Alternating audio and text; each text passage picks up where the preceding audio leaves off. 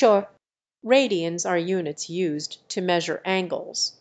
1 radian is equal to the angle that is subtended at the center of a circle by an arc that has the same length as the radius of that circle. In other words, if you have a circle with a radius of 1 unit, a full revolution around the circle would be 2 pi radians, or approximately 6.28 radians. Similarly, half a revolution would be pi radians, or approximately 3.14 radians.